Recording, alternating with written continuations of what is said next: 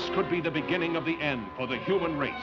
For what men first thought were meteors or the often ridiculed flying saucers are in reality the flaming vanguard of the invasion from Mars. Looks like they're going to come out of that gully pretty soon. We'll have to rush our defenses to be ready when they do. The guard can need plenty of reinforcements. We'll get them. Lieutenant, look! They slash across country like scythes, wiping out everything that's trying to get away from them.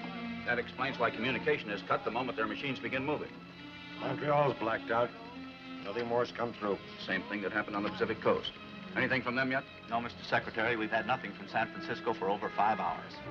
The nations of the world mobilize their armed might, rushing to defend the Earth against the unknown weapons of the super race from the Red Planet.